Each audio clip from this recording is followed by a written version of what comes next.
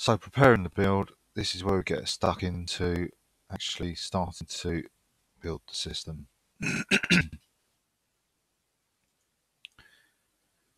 So preparing the host system. So as it says in this chapter, the host tools needed for building LFS are checked and if necessary installed. And we'll create the partition on disk, the file system, and mount it. So first thing, host system requirements. So this is the chapter I went to where I ran this little script in daGraveR to see if it was still capable of compiling Linux from scratch, which as you saw it was, or it is rather. And this is why this chapter is so important. If you skip this chapter or you ignore the output from this chapter, then if you get errors, then you're on your own really because you've ignored this chapter. Now there is a chance that you can skip this chapter and everything will work fine. There is a small chance that will happen, but it is unlikely. So if you have missed this chapter and you haven't checked that your system you've booted into as your live system, your host Linux, is not up to scratch, then yeah, you're gonna fail and you're not going to get much help at all because you're basically ignoring the instructions of the book. So it tells you what are the minimum versions of the packages that are required here. So all these packages need to exist and they need to have a version that's newer than, equal to, or newer than what's printed. Although it does say some earlier, it will say later versions. Sorry, yeah, here for example, GCC versions greater than 12.2 are not recommended as they've not been tested. So the reason why they mentioned that version is because that's the version of GCC that gets installed in this version of Linux from scratch. And obviously they've not tested anything later because it doesn't exist at the moment or it's unstable. So it's best to stick to the versions that are mentioned. So the best thing to do, the easiest thing to do, is to copy this script and paste it into the terminal. So I'm doing this as root. It shouldn't really matter too much whether it's the root or the user that does this. And what we need to do now is just to double check what versions are printed with what versions are required. So we'll start with bash.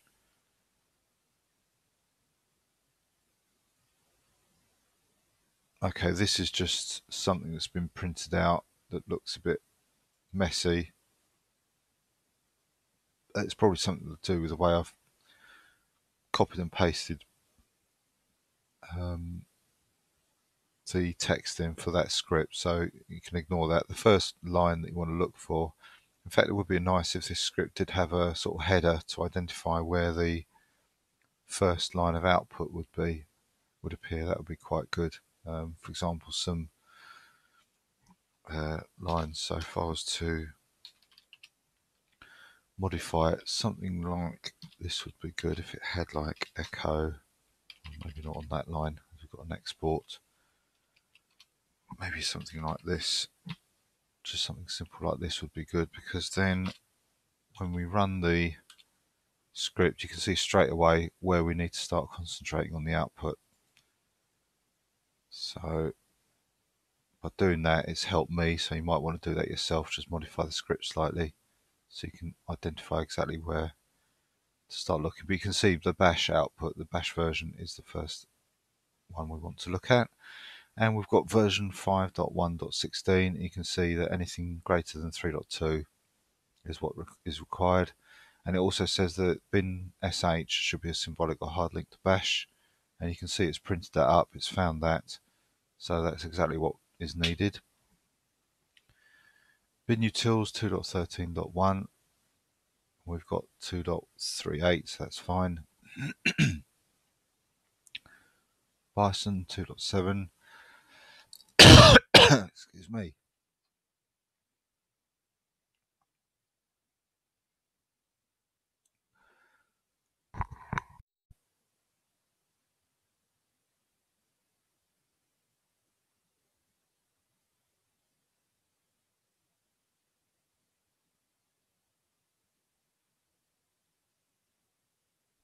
Right, excuse me, just have a coughing fit. Right, yes, so Bison 2.7, 3.82. Core utils, we need 6.9 or more, we've got 8.32. Diff utils 2.81, we've got 3.8. Find utils 4.2, we've got 4.9. Gawk, so this is important, it should be Gawk, not any other type of awk. Certain distributions have other awks, and they're not good enough. It does need to be Gawk. There are slight differences between different versions, so this needs to be the GNU version. So you can see we've got the correct version. We've got 5.1.1. All that's required is 4.01, but also there's a symlink to Gawk required, which we've got, so that's okay. Again, if you're using another distribution that is one that doesn't use Gawk, you will need to install Gawk yourself, not use the default one. GCC 4.8, we've got 11.3, so that's okay. Same with G++. grep 2.51, we've got 3.7.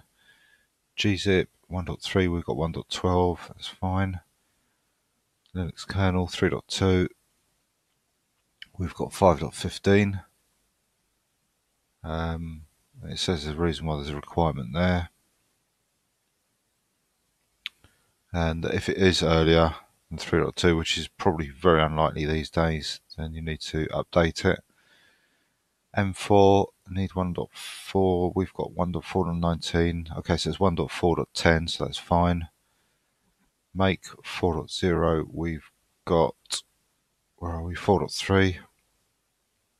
Patch, we need 2.5.4, we've got 2.7.6. Perl, we need 5.8.8, we've got 5.34, so that's fine. Python, we need 3.4, we've got 3.10. Sed, we need 4.1.5, and we've got 4.8. Tar, 1.22, we've got 1.34. TextInfo, 4.7, and we've got 6.8. And XZ, 5.0.0, we've got 5.2.5. And there's one final test there that checks that the G++ compiler works okay, and you can see it does. One package that almost always is not installed on many other distributions is the TextInfo package, so that's probably another one that you'll need to install. And there may be other packages. I think Bison is one that's quite often not installed. And as you can see, this is why I recommend EndeavourOS and Gen 2, because there's nothing else to do. We're set to go and start on with the process of building Linux from scratch. So again, this covers in a little bit more detail now what's going to be done in each of the chapters. So the first few chapters are accomplished on the host system, which is what we're in at the moment. This is what you're looking at, is the host live USB, or live CD as they still call the host name, that I've booted. We haven't run off the disk. This is all run off the USB stick. It's been loaded into memory and everything's being run out of memory, or nearly everything. It will still refer to the USB to load the stuff up. As I say, I think the UEFI boot has got an option to load everything into the memory, so you can unplug the USB if you so wish.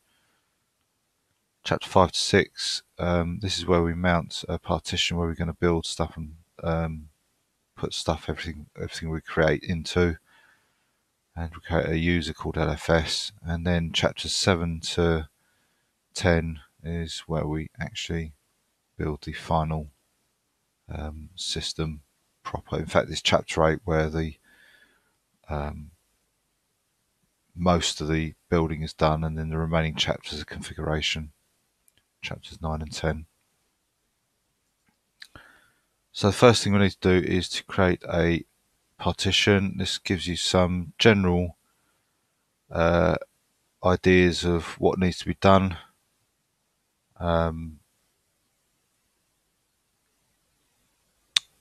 And what you might want to create in terms of partitions. It doesn't give you any details because there's so many options. It's down to you what you want to do. So what I should do is I'll just pause the book there and work on the terminal myself and show you what I'm going to do to replace the Windows system we've got on the hard disk. So first thing I'm going to do is a command called fdisk with a parameter -l, which lifts all the disks and the partitions that are on the disks. So you can see we've got several pieces of information output here. We've got a loop device, we've got a dev SDA device here, and we've got a dev SDB device. Now the SDB device is the USB stick that I've booted from, so we don't want to touch that, and the loop device is what's created to create this environment we're in. So that's a file, that'll be a file that's on the dev SDB device. So we don't want to touch those two. The disk that's actually inside the machine is this disk here, this light on disk. So that's the one I want to be dealing with.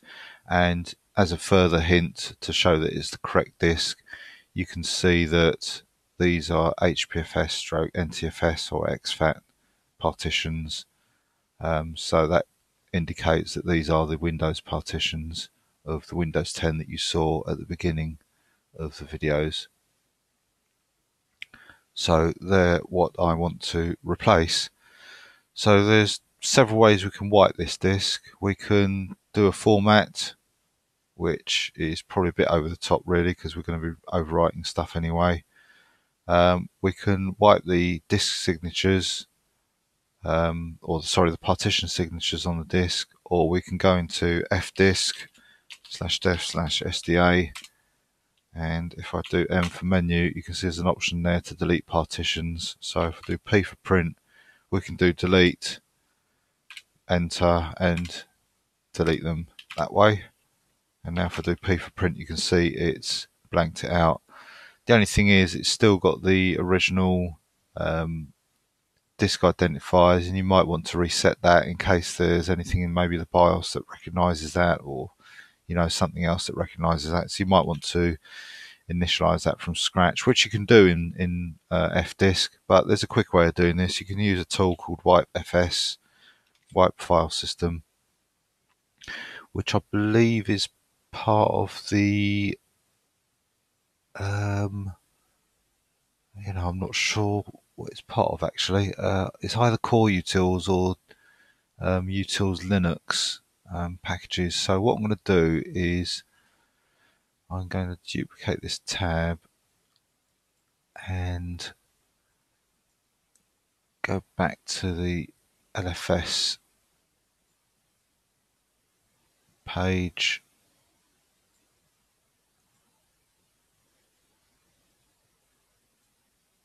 Right, and I'm actually going to download this because I said I would, in case my internet disappears. And I'm going to download this no chunks file, which is really useful to have because I'll get the whole manual in one web page. So that's really useful for, as I say, if my internet goes, I've got the whole manual here. If I go to the end, you can see there's the end of it there, which is looks like part of the appendix actually. Yeah, it shows. Well, this is the bit I actually wanted to use because I was going to look up wipefs to see what package it's part of. There's there's the index there. So yeah, you can see it's the whole manual that's there. That's really good. But also you can search for stuff. So I'm going to search for wipefs, and there you can see straight away it's come up with util Linux. So I know straight away that wipefs is part of the util Linux package. Like I say, I wasn't sure if it was part of Core Utils or util Linux. And you can see there's 3 matches, so I bet one of those matches is that appendix right at the very end after the index. You can see there's a description of what the program does, but more importantly there's the bit that specifically says it is part of util Linux. So this should be, because it's part of util Linux, this should be on any distribution, and if it's not, then you can either try and install wipefs or install util Linux on the distribution you're on. But wipefs takes a couple of parameters. The important ones we're going to be using is the all option to wipe all the what they call magic strings, and these are the signatures that indicate. So if you imagine a disk, somewhere on the disk there's like a table of contents which lists what partitions are on disk, and that's what we're going to do. We're going to wipe the table of contents. So it means that the disk still holds all the data about those partitions and what's on those partitions. So it does mean Windows will still be on the partition, but we won't be able to access it anymore because we'll have wiped the contents. There's no way to look into where those are, and we'd have to use some sort of recovery or forensic software to recover that information if we needed to. And we're also going to use another option here, -n, which is the no action option, and it says do everything except the actual write. So what this will do, it will emulate, or it will do everything except for, as it say, the actual changes to the disk. So it will let us verify that we're on the right disk, and the results that come up are what we expect to see. So if I do fdisk-l again, these are the three partitions I would expect to be printed out when I run the wipefs command. Rather than printing up all the disk all the time, we can do -l/dev/sda, and sometimes it's easier and safer to double click this here and center click to copy and paste that to ensure there's no typos. If I accidentally typed, say, /dev/sdb, I'd lose the live boot disk, and that could cause problems. So sometimes better to copy and paste. So you can see by running that command, I just get the information for this particular disk that we're interested in, the hard disk that's in the machine. If I clear the screen and run that command again, just so we don't see all the other stuff. So now I'm going to do the wipefs command again, and as I say, I want to do -n because I don't want to make any changes to it just yet, and I want to do the -a. So you can either do -n, -a, or you can do -na. It doesn't matter which. Oh, and of course you've got to tell it the device. So again, I'm just going to paste in /dev/sda, and you can see it's shown us what it would do. It's going to erase a DOS partition and 2 GPT partitions, and it's got the signatures there, the offsets. So I guess if you were to calculate what this hex number is in decimal, it would probably come up with this number here, I guess. And we can do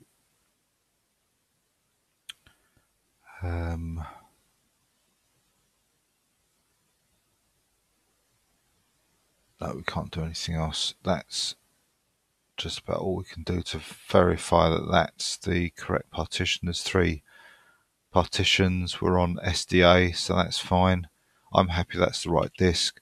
So all I do now is recall the command, delete the N for the sort of milk run command, do everything except for the write. This time I'm going to do the write, and you can see it's produced exactly the same output. So there's no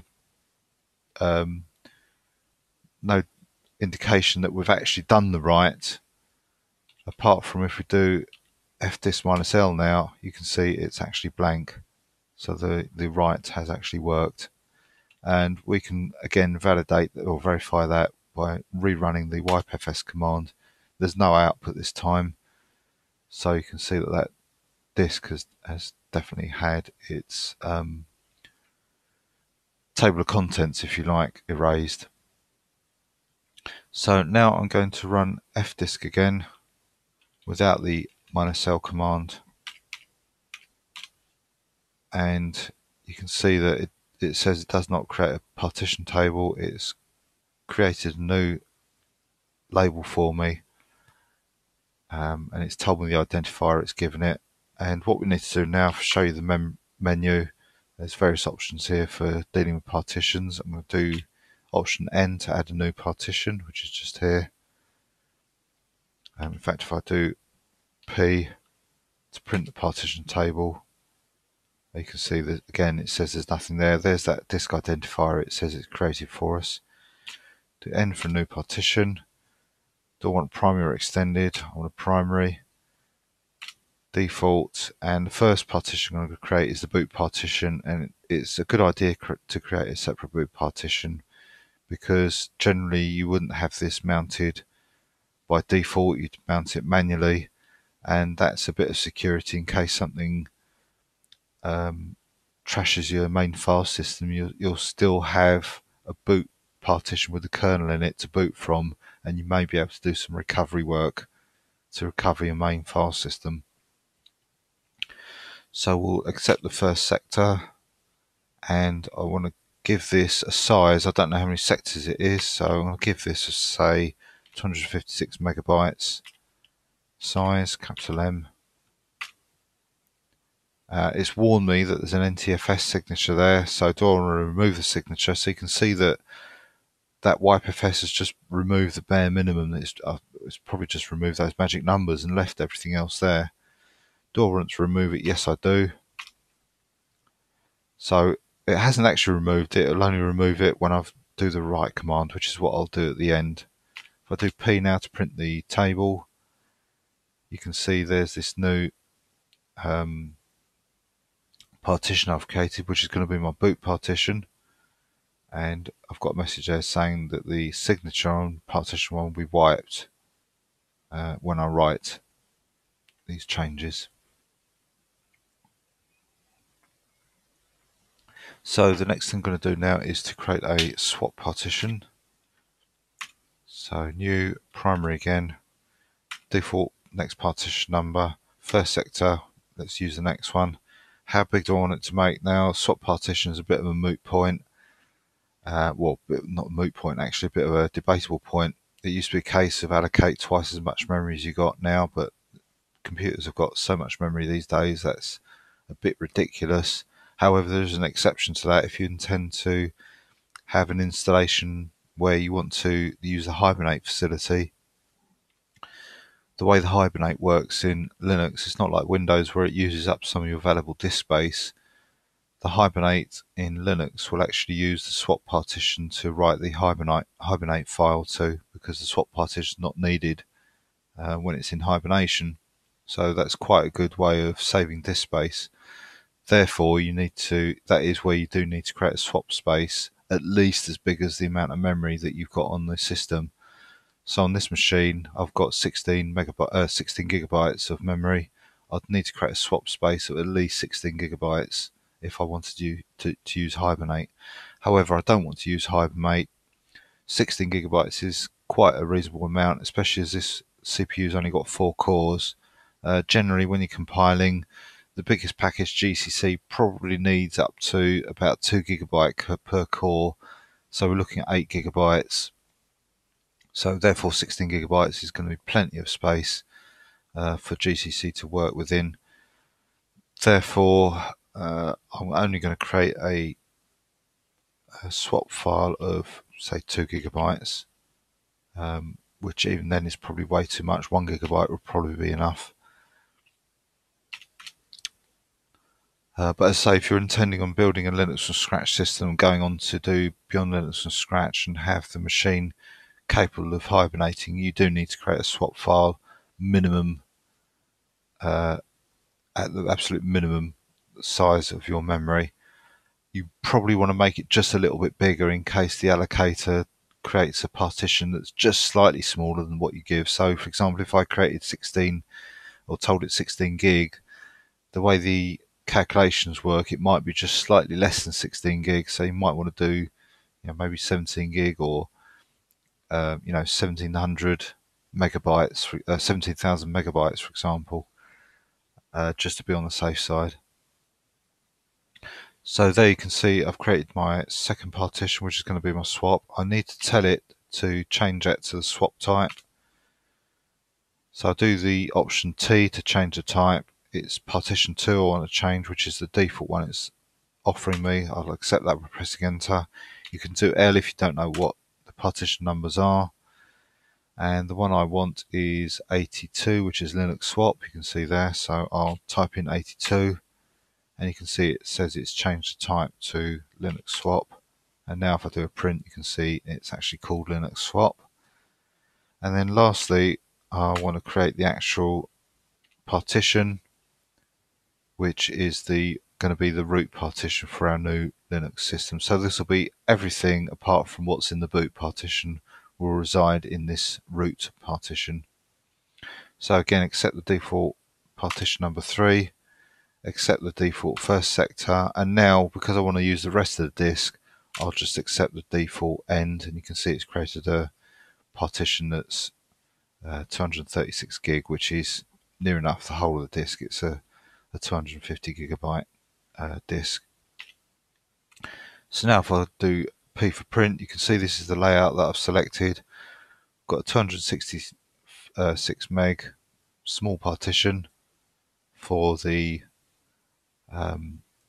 kernels. The boot partition, grub, will reside on there, the boot scripts for grub and so on. Got a 2 gigabyte swap partition, and finally a root partition, which will be used to hold the main Linux from scratch system. So now all I need to do is to type in the W command to write those, and that's it. That's final now. We've created a new structure on the disk, and to confirm that, let's do fdisk-l on the disk, the SDA, and again you can see the partitions that we've created. The layout is the same as what we saw just before we wrote them and before we quit the fdisk interactive utility.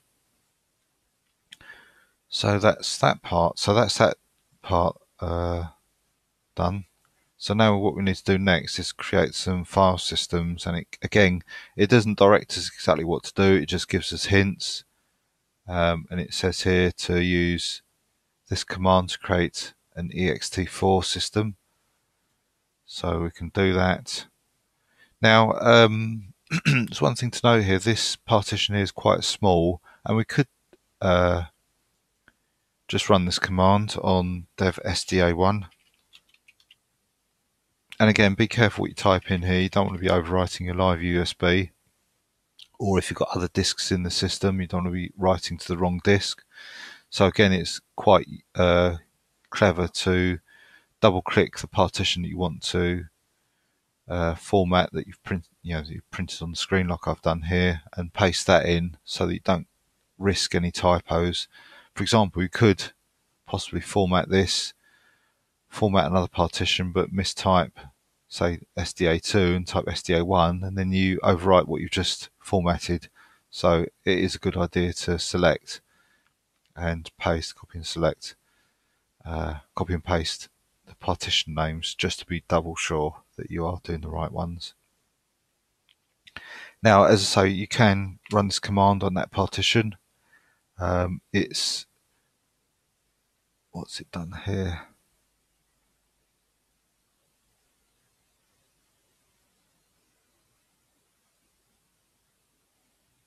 Okay, so it's probably because I don't normally use the -v option, which is the verbose option.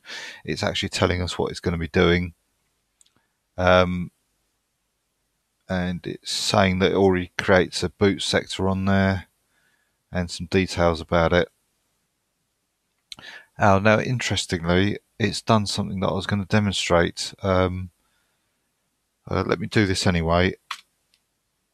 So you can see it's formatted that partition. Now, I was going to tell you that there's another option you might want to do here, because the partition is so small, which is to specify that it is a small partition, but it seems that I don't think mkfs used to do this. I think you had to specifically tell it with the I think it's the -T command to tell it that you wanted to use it as a small partition. Yes, it's not come up with anything different, it's still come up with a small, so it looks like you don't need to do that, and it's intelligently selecting the right type of ext4. So I'm not going to rerun that command, it's pointless. yeah, you can just use the command that's in the book with the partition that you want to use.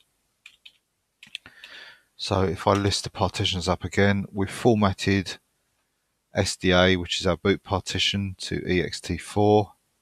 Even though you can't see that at the moment, you saw the command ran here, these parts here. So now I'm going to rerun the same command, but on SDA3, which is going to be our root partition. You'll see that the blocks and the numbers come up will be a lot bigger because it's a bigger partition.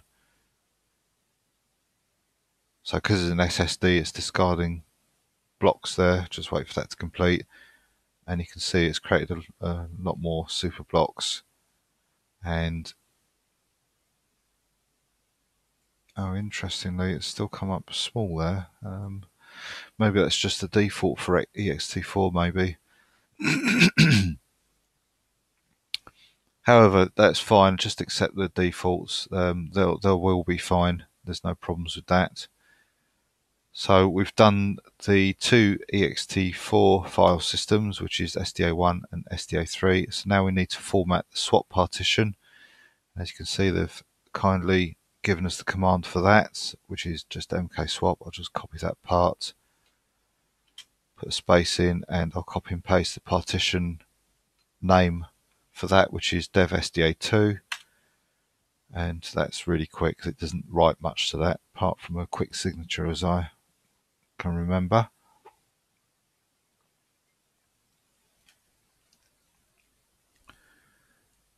And that's it. So that's all the file systems formatted. We're now going to move on to something that's extremely important, which is the LFS variable. So this is an environment variable called LFS. And as it says, it's used several times. And this is here because that we're going to mount the partitions at a particular point in the file system. And we want to ensure that we're consistently referring to that mount point all the time. And to do that, we need to use this environment variable, and to ensure that we are pointing at this location, we need to make sure this variable is set at all times because we're going to be switching between different users.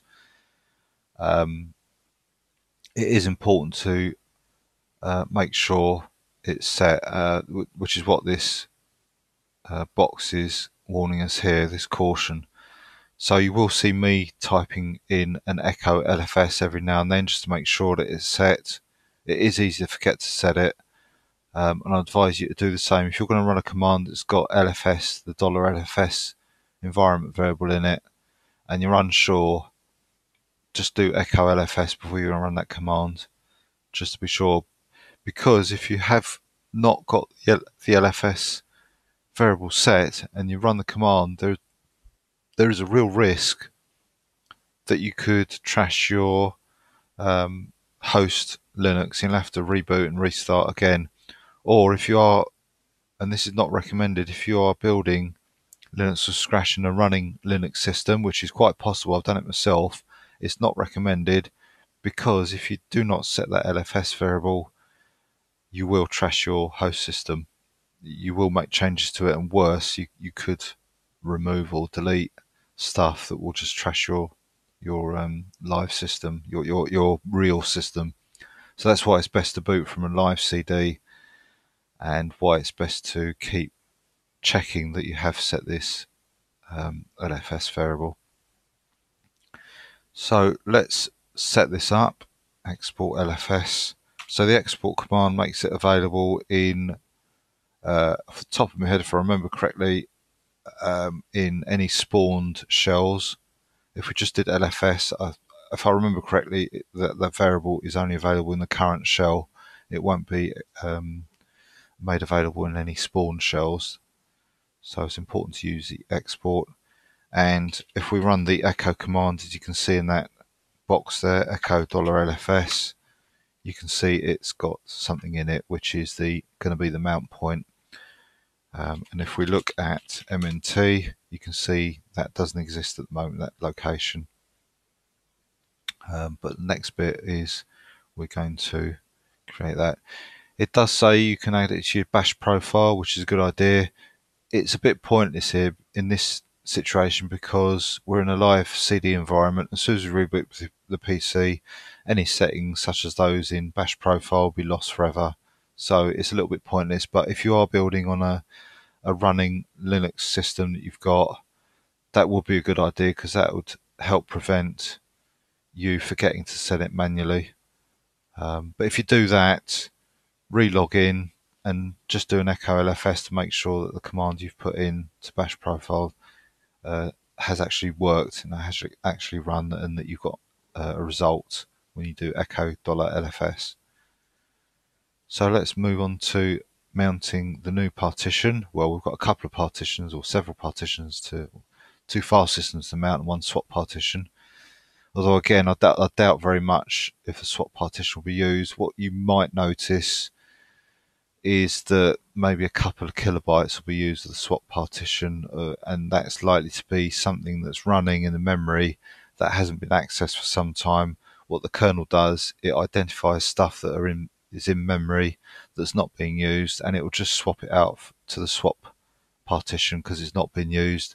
And the idea is that it's allocating more memory for processes that are in use.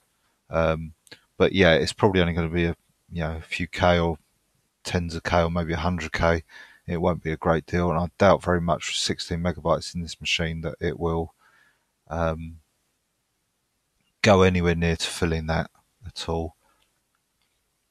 So let's run these commands. Now generally you can just copy and paste these commands by highlighting them and pasting them in, and that'll be fine. But in a lot of these grey boxes where they've got the commands to copy and paste, there are actually several commands. And especially if this is the first time you've built LFS, I recommend that you copy and paste individual commands and paste them and observe the output. If you copy, for example, there's 4 commands in this one, 4 separate commands. If you were to copy and paste that, the chances are that you might miss the output from maybe the first command. It may appear under the last command and you wouldn't know which command it came from. There's a chance that might happen. Some programs have a delayed output because they've started a process that runs in the background, so that what that means is the output from that command won't appear immediately after that command. It may be that while that's running, another command runs and the output from the earlier command appears after the later command, so it can be a bit misleading. So as I say, if you're new to Linux from scratch, even if Linux is quite new to you, I thoroughly recommend, and I will be doing that where I can remember, I will be copying and pasting individual commands. It's a bit more tedious, it's a bit more work with the mouse, but it's a lot safer. And again, you'll learn a little bit more because you'll see what the output of that command is specifically. What I do here, by the way, is I highlight what there is to copy. In Linux, you don't need to copy and paste. There's actually 2 clipboards. I think one clipboard is part of the X windowing system, and I think the other clipboard is part of the desktop environment, if I remember correctly.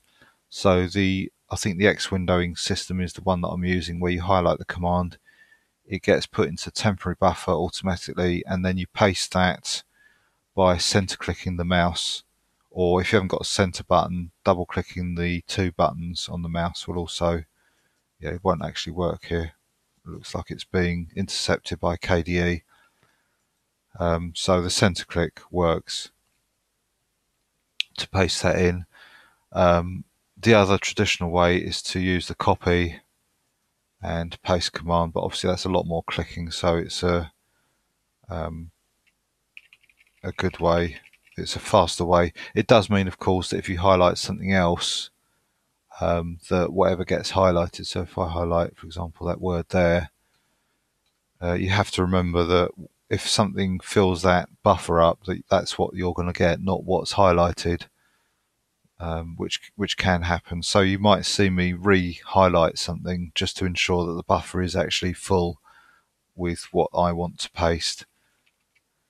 So let's do this makedir. So what we're going to do, this makedir, the -p command creates any parent directories that might not exist. In this case, that doesn't matter because the mnt directory already exists. There's no intermediate directories, so it will just create the LFS directory because, as you can see, LFS contains MNT LFS, so the substitution will mean that this command will say make the -pv /MNT /LFS. P is just for verbose, it will give us a bit more output, and that's the output you get. Normally with Linux commands you don't get any output unless you request the output, normally with a -v, lowercase v command. So now if I do ls-l mnt, you can see we've just created this LFS directory here, and you can see there's the current time, 9:14. You can see down in the corner there, that's just been created. Now we've got to mount the partitions. We can't actually use this by itself. We've got to do something here because, again, the Linux from Scratch book is not telling us explicitly what to do, because that's down to us to decide how we want to create our Linux from Scratch partitioning system.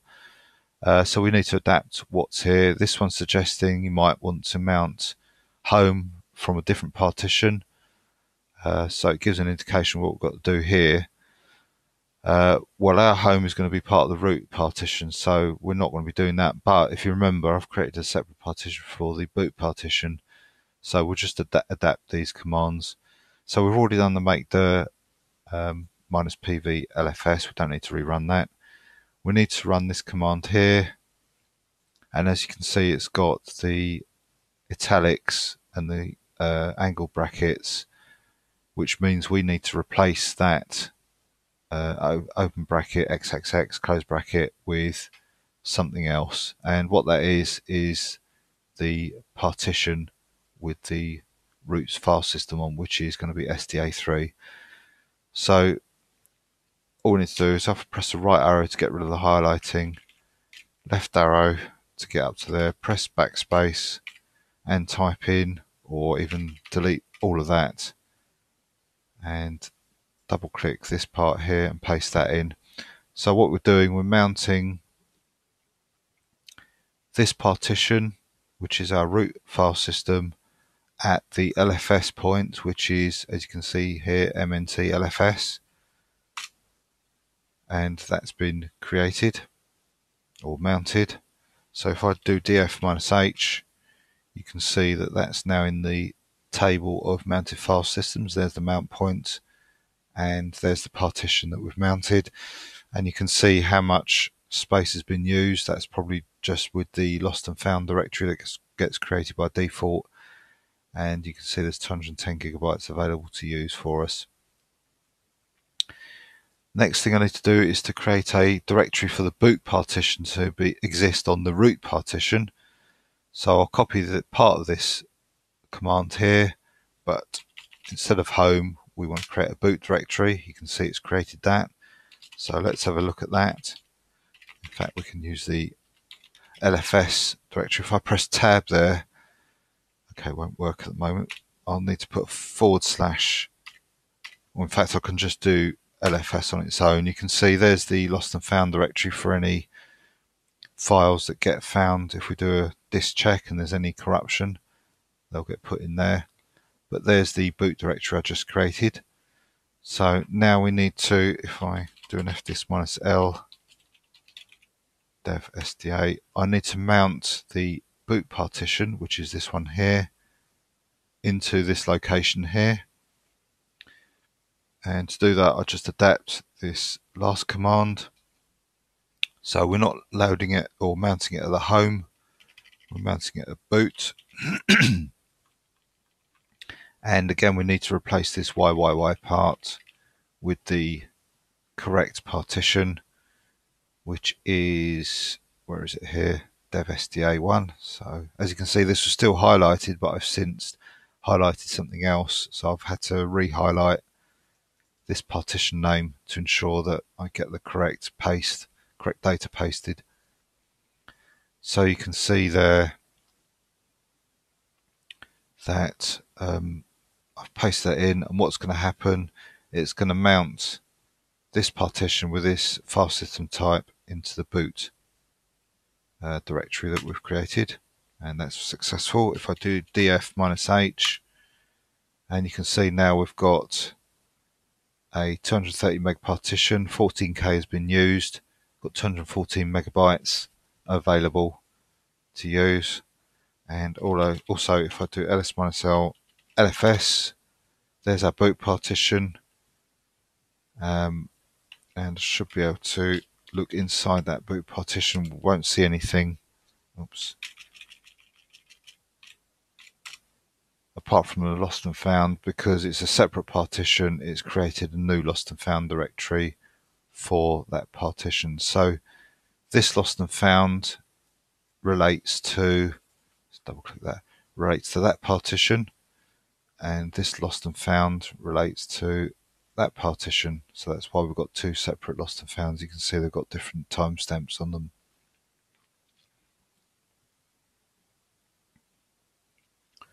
Okay, so that's the file systems mounted. And again, it says assume that not be restarting the computer, which I won't because I'm in a live file system. If I do have to stop overnight, then what I'll do is just put the machine to sleep so that it's not using hardly any electric, and then I'll just resume it the next day. And I won't have to set anything up, and that's something I'd advise you doing. You can shut down the machine, restart again, but depending on where you are in the process, it can get a little bit complicated, and it's an extra opportunity for errors to creep in. So it probably is better to put the machine to sleep and just come back the next day to carry on. And indeed, if you want to take a break for a few hours, you don't want to leave the machine on, again, just put it to sleep, which quite simple to do. Just click start and sleep here, and that will put the machine to sleep, and you can resume later on. Finally, we need to activate the swap partition, so they've given us a command here to do that. And again, there's some data here we need to replace. So oops, that's the scroll button that's done that. So all we need to do is just replace this dev zzz with the correct partition, which is dev sda2. Paste that in and press enter. And you can see it says that it's found the swap signature. It's given some details about the swap size and so on, because we've specified the V, the verbose option. And you can see it's done the swap on. So we don't look at that with dfs-h because that's ordinary file systems. To view that, we can either do cat to catalog the proc file system, and there's a virtual file name there called swaps, and that shows us the current swap partitions that are active and what priority they've got. Or perhaps a little bit easier, we can type in the swap on command, and again that shows us a similar amount of information in a slightly different layout. So we've got the name of the partition, what type of swap it is, because you can have swap files that exist within swap partitions, which are quite handy to have, but a swap partition is slightly faster as it's one less layer for the system to process. The size, how much is currently used, 0 bytes at the moment, and the priority again -2. Okay, so that's the disks all set up, or the disk set up with all the partitions.